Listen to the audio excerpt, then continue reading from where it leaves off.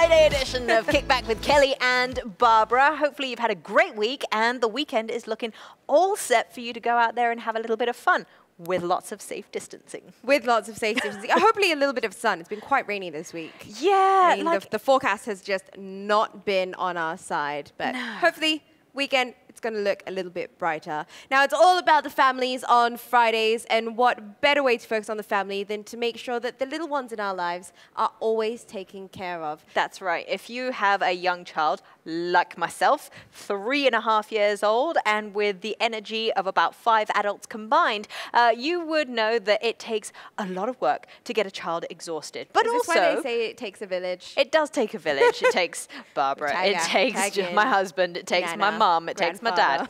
But the whole point is that you do need to be doing lots of little things to keep them engaged, to keep them interacted, and to make sure that they're not just sat in front of a telly all day long. So who better to come and talk to us than someone who has specialised of late in dealing with those young children. Let's get on Richard Farmer from Little Kickers, who has actually... I'll tell you this, the backstory, his kids and my kid, Sienna, actually go to the same school. So that's how we got to know each other. We did, yes. And then you told me all about Little Kickers. Yeah. What is Little Kickers? Well, firstly, happy Friday. Good evening, everyone. And thank you for having me on the show. So Little Kickers, it's actually a franchise business. We're a global business. We're in 350 franchises now globally. Wow. And before COVID, there was 71,000 children going through the program globally. But Little Kickers to me is really about a business that was created by a mom for a child. Christine Sanker, she was a banker in London about 16 years ago and had nothing to do for her children between 18 months and 5 years old. And she created a game that then basically grew and grew and grew, and that became Little Kickers. And it's a business that kind of I invested in and brought to Singapore because it's something from my own heart. You have one child, I have 3. I know you can't tell by my age, but in the way I look, but yes, I've got 3 kids under 6. And what I saw in Singapore was that there was something for those children that have a lot of energy, that want to learn and to be out there. So that's why we looked at the Little Kickers program and brought it to Singapore.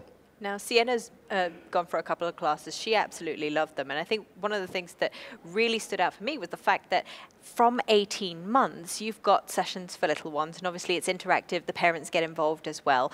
But there isn't too much out there for such young children. So how do you manage? How do you manage with such young kids? How many coaches take each class? How many coaches? Good question. No, pre-COVID, the max we'd ever have in a class is 18, and with the younger ones, 16, and we always have 2 coaches.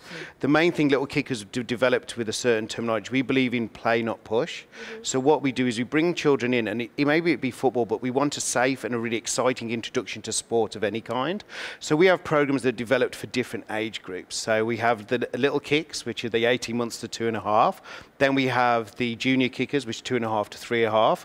Then we have the the Mega Kickers, which is 3.5 to 5.5, and then 5.5 to 7. That's our Mega Kickers business.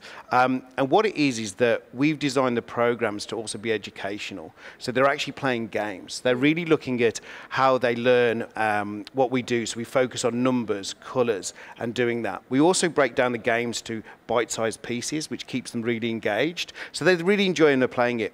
And I think what's also key is that we bring the parents along. So it is parent participation. So the parents start enjoying that journey.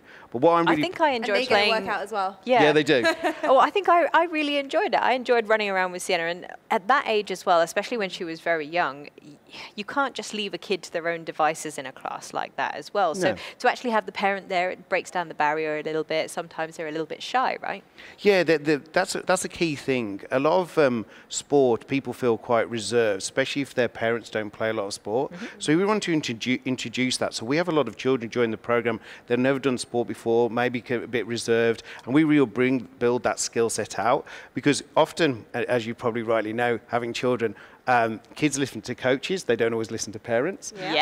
So there's that bit of guidance. They really enjoy the fact that they all have a ball, they can all get integrated. We always get them to talk to each other and to share and give those key actual life skills. It's not just about sport, but most of it is about having fun. and really getting people energized, running around, and getting involved in sport at an early age. Now, sorry, I'm going to jump in there. It's okay. It's okay. Fight over me. It's fine. You're loving it. Football is seen as a predominantly male sport, though. I mean, you look at it at a professional level, it's still, especially when you're looking at what's televised, it's still predominantly for the males. So what about the balance within Little Kickers? Guys versus girls, is there a distinction or is it a giant melting pot? No, it's a really great question. And actually in Singapore, most of our children at this moment are female in terms of the younger age group. The passion for me was, I have a daughter, was to get her into sport at an early age. Often you find, you know, you kind of positioned as to what you want to go into. So Little Kickers as a whole, we had our first little kicker that joined 16 years ago playing the England team, female. And actually women's football is the fastest growing sport globally. And it's because it brings a very, everyone's got a place on the pitch. You can be any different size, but you can play those different things. But we find our program works really well with children that may have not done a lot of sport before and can bring them in. But I'm really passionate. I think football's for anyone, but sport's for everyone. That's the key thing. So if Sienna joins Little Kickers full time, is she going to be the next big thing in football? I can't promise she'll be the next big thing in football, but Does she wear her jersey? Yeah. I can promise she can. She'll be probably the next big thing in some sport. Having met Sienna, what we can always promise is that they're going to use life skills. You're going to learn actual skills that you can take with you throughout your life. Being part of a team and being part of understanding other people really puts you in a really good position for later life, in my opinion. Wonderful. Awesome. All right, well, we're going to pop off for a quick break, but when we come back, we've got active health coach Ong Wan Sin coming in and joining us in studio as well. This is Kickback with Kelly and Barbara. Don't go anywhere.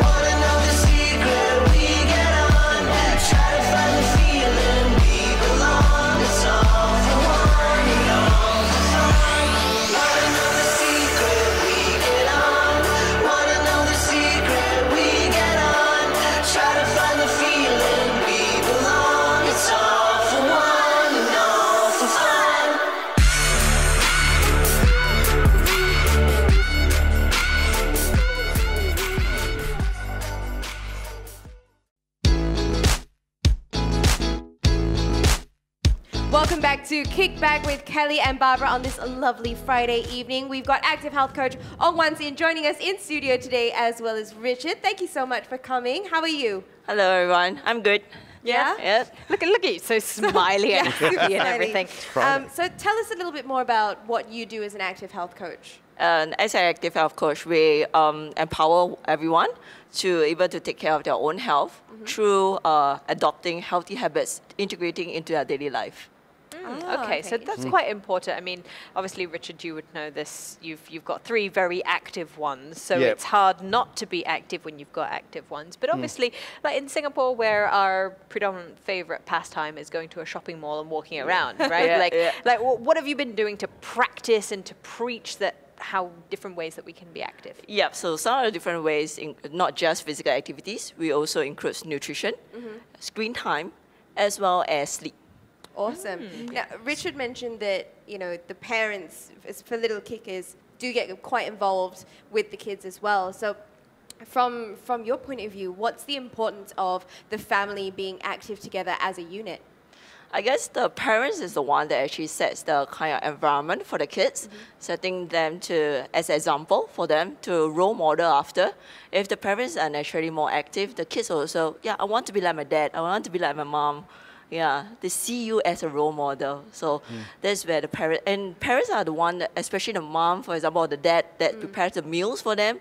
So they get used to a healthy, balanced meal, what kind of meals they should be eating day-to-day basis. We say that, right? But like, I eat pretty healthily. But then if you ask my daughter what she wants to eat, it's like noodles and swirly fish balls or chicken nuggets. And I'm just like, oh, this is so embarrassing.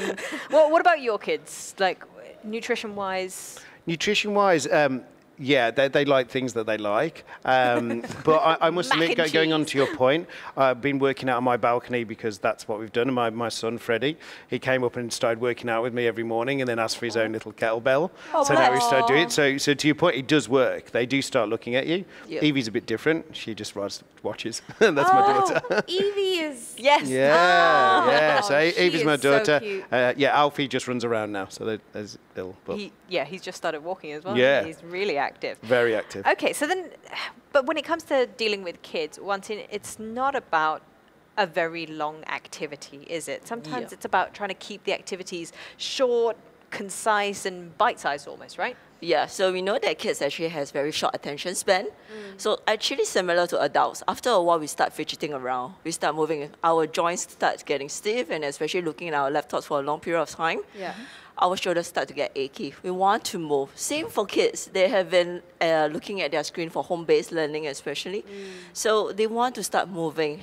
So you guys can actually do these exercises together, having fun together. And the misconception is that you actually, in order to reap the benefits of exercise, you have to do a long period of time, and you have to do it at a high intensity. So this actually, it can be go into bite size, in fact.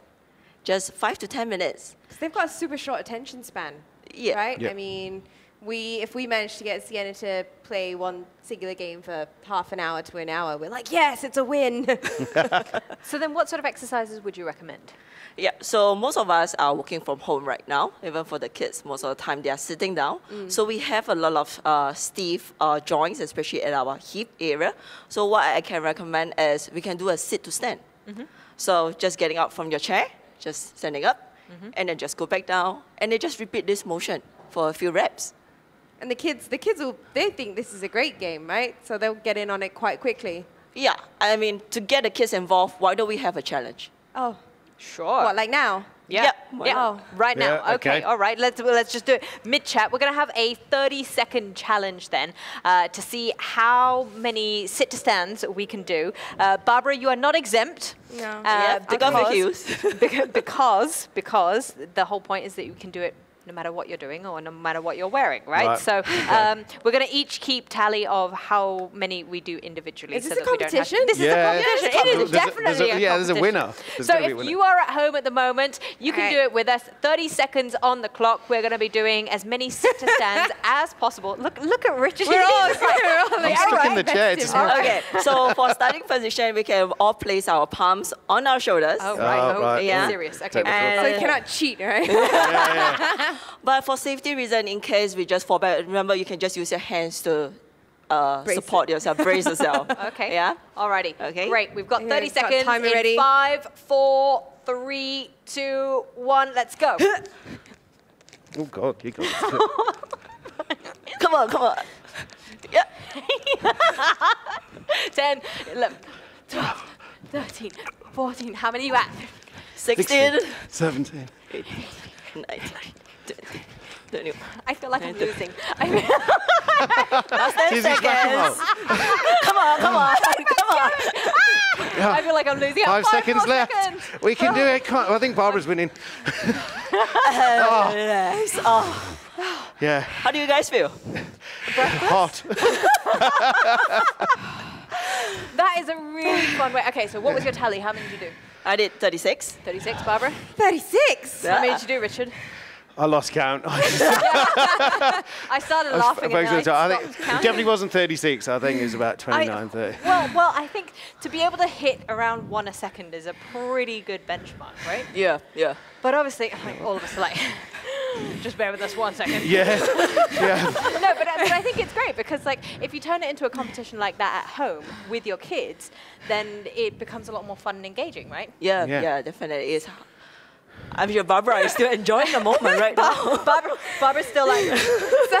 So I've been doing this move for 30 minutes for 30 days challenge, right? And today is 30 of 30, so technically 30 seconds counts, right? My hashtag didn't specify like 30 for 30 minutes.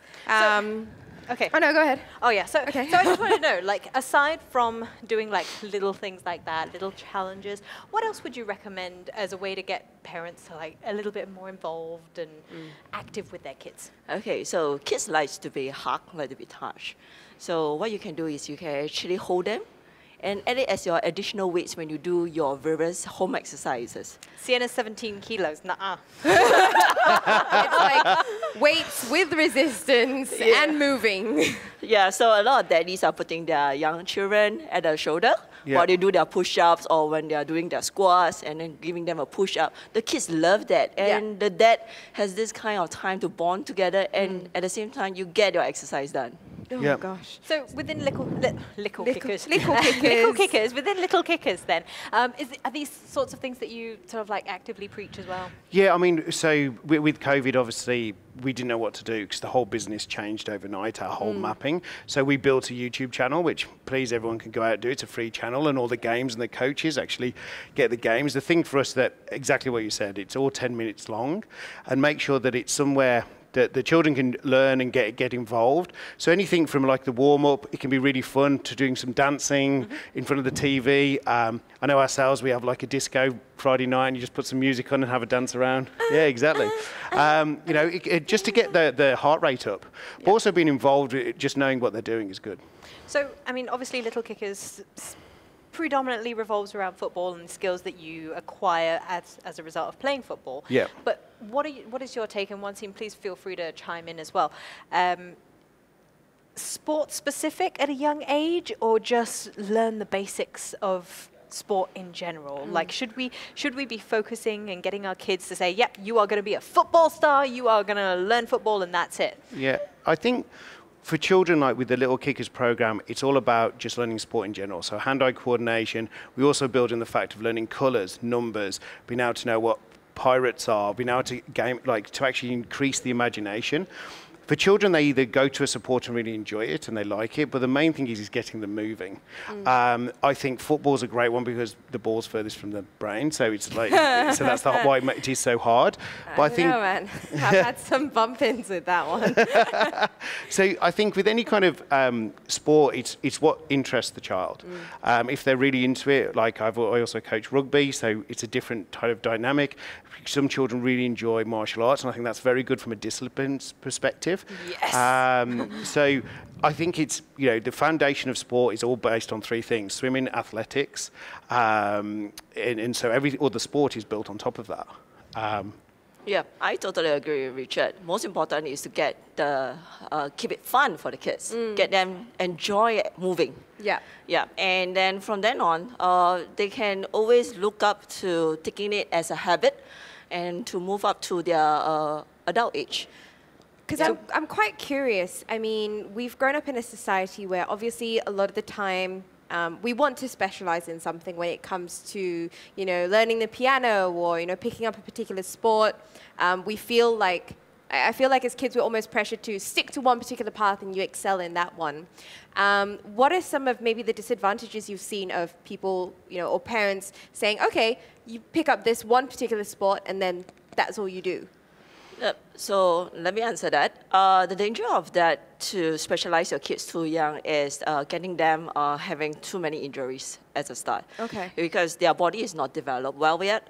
So you will want to tap on the different body system and to train them up in different ways. So you need different kind of exercises, a variety of exercises to groom their different muscles altogether, their coordination, their balance, their perceptions. Yeah. And I agree, maybe certain skill set, for example, piano, for example, swimming, you need to start from a young age. But if you're talking about sport safety, we're talking about burnout psychologically. So we try to stay away from that. Otherwise, in Singapore, you can see that a lot of kids start off at a very young age, but you get pressured into it, right? Yeah, and they lose the passion for it. Yeah, and starting, if you have been training that for 20 years, by the time when it's your prime age to represent Singapore, you're already burnt out. Yeah, and you're done and dusted. Yeah. Okay, well, I guess pacing yourself is definitely the moral of the story here, and making sure that we get all those different skills that you can get from programs such as Little Kickers, and keeping it nice and varied. We're going to go for a short break. Guys, thank you so much for joining us. Thanks for sharing our Little Kickers once in. You are not done. You're going to be bringing us through some bite-sized exercises that we can do from the comfort of our own home. When we return after this short break, you're watching Kickback with Kelly and Barbara.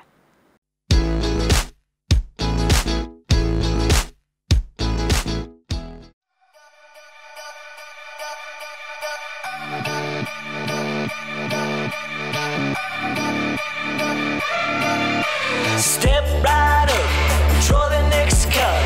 You one of the pack, animals, so get along with everybody else. Is this ship sinking? I've been thinking. Not a long time to get along. Always sinking. I've been thinking. Been a little time to get along.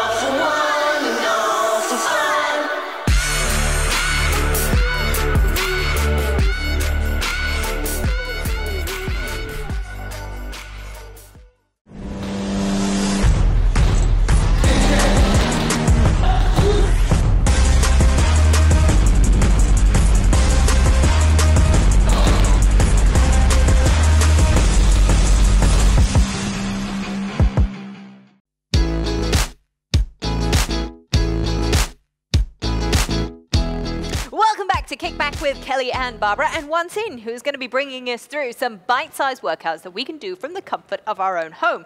Now, I think it's really, really important that when you are working out with your family, like we mentioned earlier on, it's important to keep it bite-sized, right, Wansin? Yep. So we're just going to do 3 exercises today, and then we're going to do 20 reps each. Wow, okay. Cool. So some modifications going on as well, right? Yep, we can do that. Okay, so 20 reps each. If you are sat at home at the moment, jump on up, get on in and get involved, because the whole point is that you can do this from wherever you are, right? Exactly. Oh, and grab the kids as well. Yes. Grab the kids. They can do it with all of us. Okay, so once again, let's get you to step forward, and then you can start us off on our workout this evening. Come on, so let's you go. just need a small little space, and then what we're going to do, continuity from the previous exercise, from the sit to stand. What we're going to do is squat to single leg balance. All right, so you just need to stand shoulder width apart, right? And then with your both arms in front to balance yourself, and go into a half squat position, pushing your hips backward, and then move up to a single leg balance. Yeah, with your hands raised above. Hands up, okay. Yeah. So I was like, my hands are really focused. Up and change leg. Yeah. Got to keep your balance on this one. Yeah. Make sure that you don't sway off. And I guess the slower you go, the more difficult it is balance-wise, right? Yep, exactly. And while keeping your hips back and your back straight, you can tease your kids a little bit and ask them to mimic you together and do this exercise, having fun at the same time. It is a lot of fun. Coordination. So who's counting these reps? 101.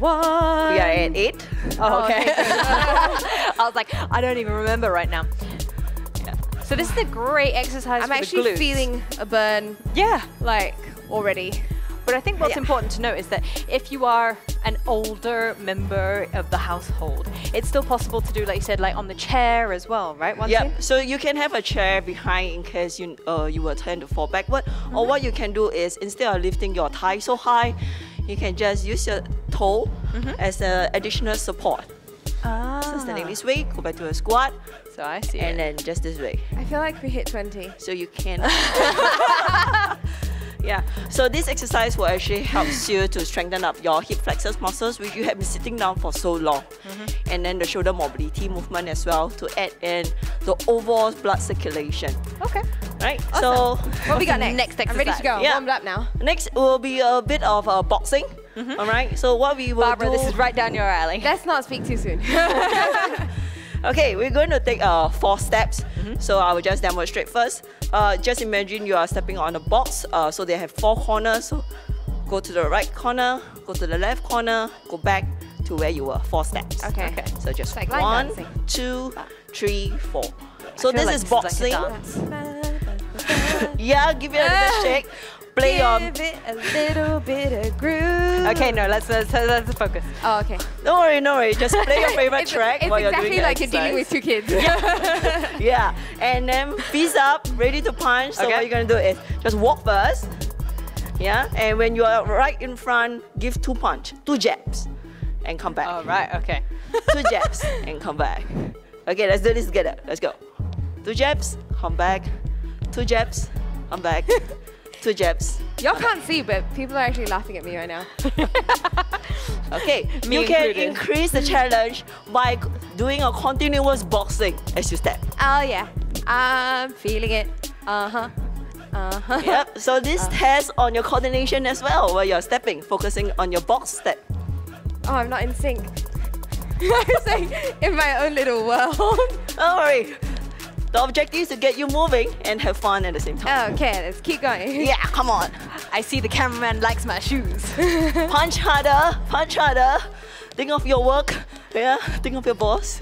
Why is it I'm never in sync with you guys? Zero synchronization.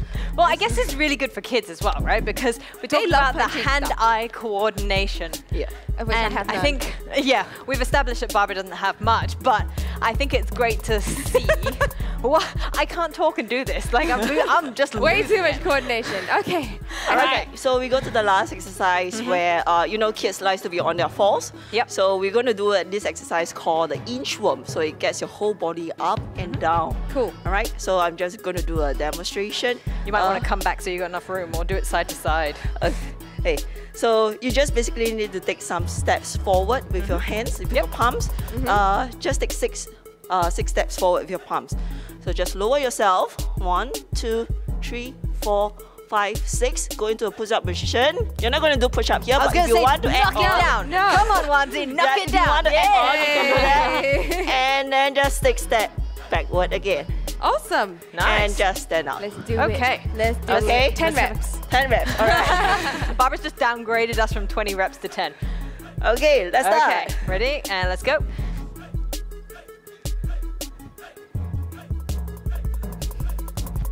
And up. Yep.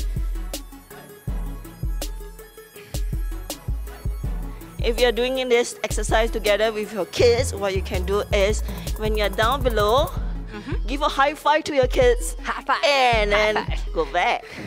So, any advice for people who maybe don't have a strong enough core to hold this position? Is there a regression? Can people drop down onto their knees maybe? you guys are not Yeah, doing it. definitely you can.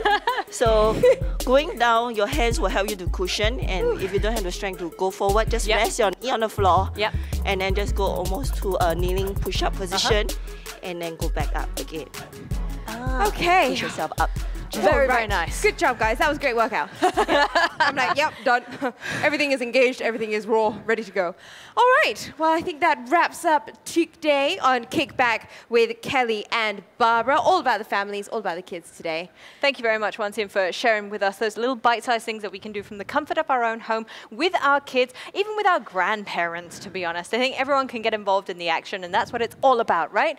Active health and making sure that the family is included. Join us again next week for more action here on Kickback with Kelly and Barbara. But from us now, goodbye, so long, have a great weekend. We'll see you on the flip side. Bye-bye. Bye.